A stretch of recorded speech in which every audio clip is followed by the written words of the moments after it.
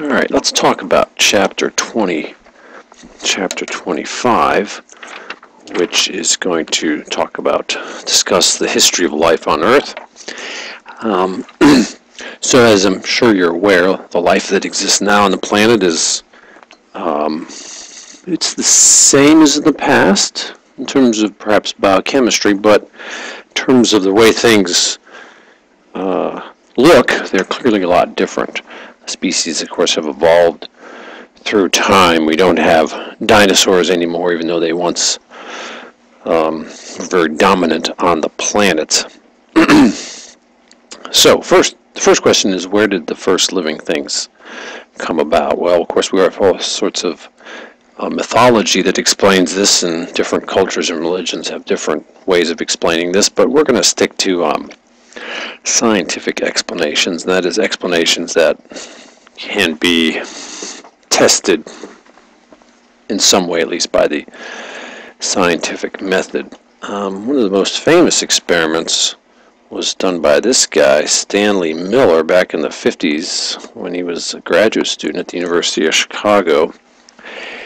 He and his advisor, I can't think of his first name right now, but his last name was Urey, they devised an apparatus to determine if the compounds that were presumably present on the early Earth, if you could take them and under the right conditions, get them to form the building blocks of life. And so they mixed these things together, heated them up, and provided some energy in the form of electric shock, cooled them down, basically condensed it, liquefied it, and then tested that liquid for the presence of organic compounds. And indeed, they did find amino acids present. In their test, you can see there was about 7 or 8.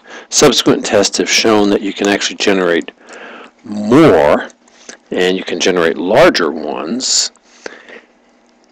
And so this was, again, an important experiment that showed that you could take simple compounds, inorganic compounds, and make larger organic molecules out of them under the right conditions. You'll notice, and keep this in mind, what's missing is free oxygen. That's sort of a key thing here. As far as we know, the early Earth was lacking free oxygen. There was oxygen present in carbon monoxide here and water, for example, but no free oxygen. And so when you start generating these organic compounds, so in addition to amino acids, you might also generate simple types of lipids, and of course from the amino acids you can make proteins. So through the process of what we call abiogenesis, or the abiotic genesis of life, you start to generate things that begin to resemble living organisms, or protocells. You have the first protocells. And so when you have those lipids, for example, and they're in an aqueous solution, they assemble into little balls, and so you have something that resembles a membrane. And then when you have molecules developing, say, for example, simple types of nucleic acids, RNAs can have enzymatic properties, and when they do, we call these ribozymes.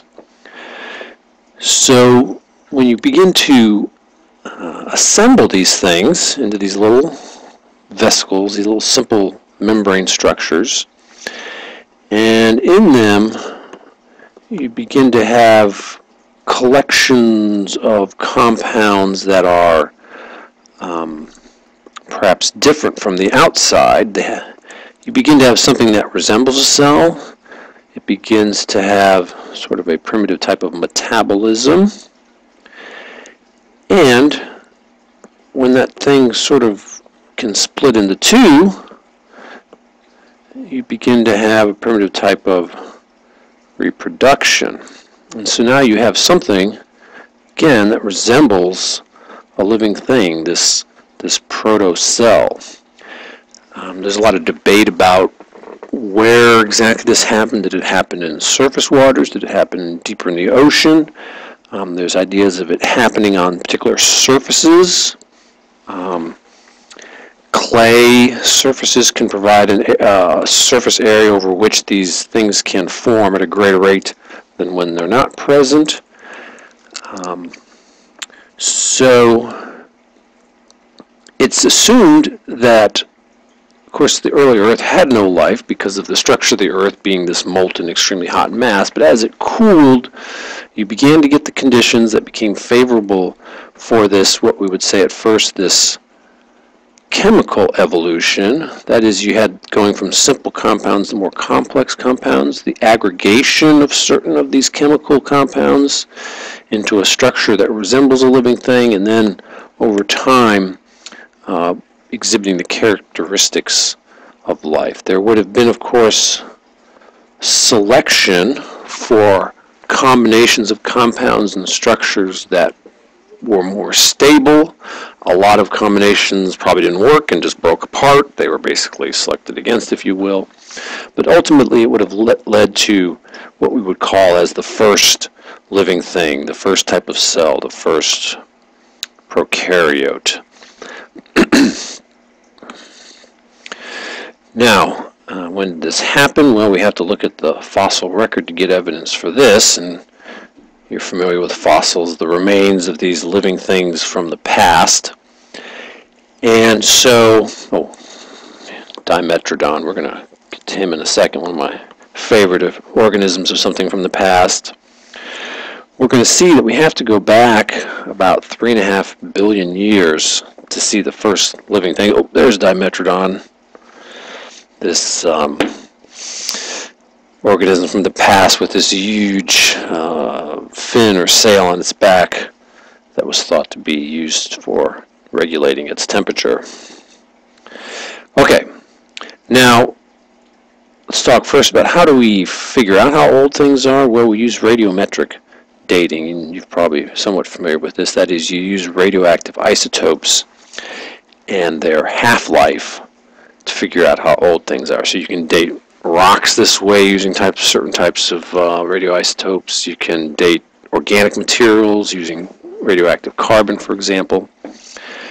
And so when you have something like C14, it's a radioactive isotope of carbon, and it has a half-life, if I remember correctly, of about 5,700 years. And so in a batch of carbon, it'll have a certain amount of this, but over time that C14 breaks down and is no longer present.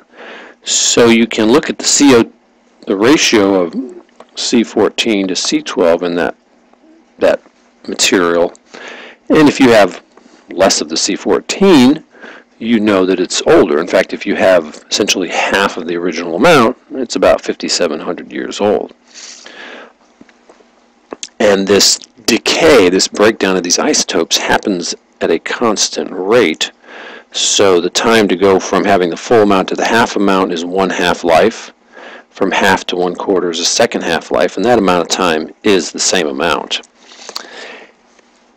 So we can use this technique to date things and figure out how old some of these oldest fossils are. And we can, again, look at these fossils and date them and use these fossils, the way they look, their ages, to essentially map out or figure out the history of life and how things have changed over time, and how reptiles and dinosaurs gave rise to these organisms, the synapsids, which gave rise to our good friend Dimetrodon, and then this lineage that ultimately gave rise to mammals. So you would say we are extremely distant relatives to reptiles and dinosaurs and such, but we are not, and we're a more recent ancestor to Dimetrodon. But Dimetrodon is basically just one of our cousins in the very distant past, and we are more closely related to these therapsids and sonodonts.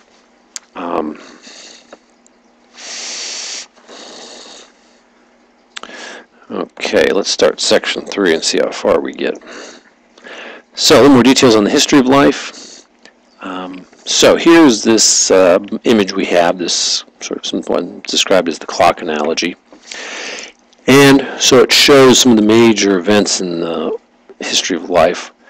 A little over 4.5 billion years ago, of course, the solar system and the Earth forming. During the early stages of the Earth, again, the conditions were very harsh, and so a lifeless planet. But we had abiogenesis, a little over about 3.75 billion years ago, the first prokaryotes arising. And again, a long time of simply this prokaryotic world.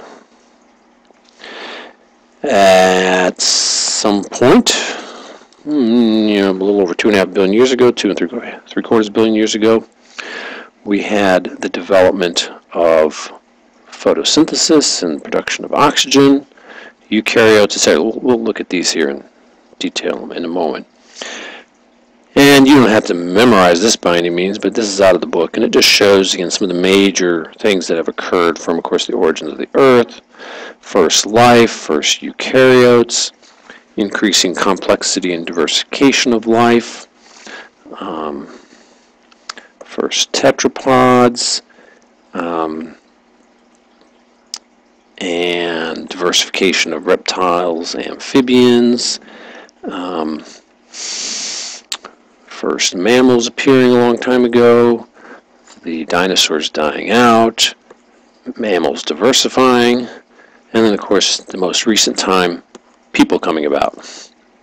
Just one thing I want you to notice is that on the right side, this is not to scale. On the left side, you have the scale, so you can see during much of a good chunk of Earth's early history, it's what's known as the Archean, and it's this bottom section right here, and the Proterozoic covering this section right here. So these two down here, although they're sort of compressed below, you can see they cover a good chunk of Earth's history. Okay, so a lot of this other stuff is happening much more recently. Okay, oxygen. So some of these prokaryotes began making use of sunlight, carbon dioxide, water to make their own food, producing oxygen. So the amount of oxygen in the air began to increase, and changing the atmosphere, and as we'll see, making something like the colonization of land possible, also making aerobic respiration possible. It wasn't before you had any atmospheric oxygen. Development of eukaryotes, another significant step.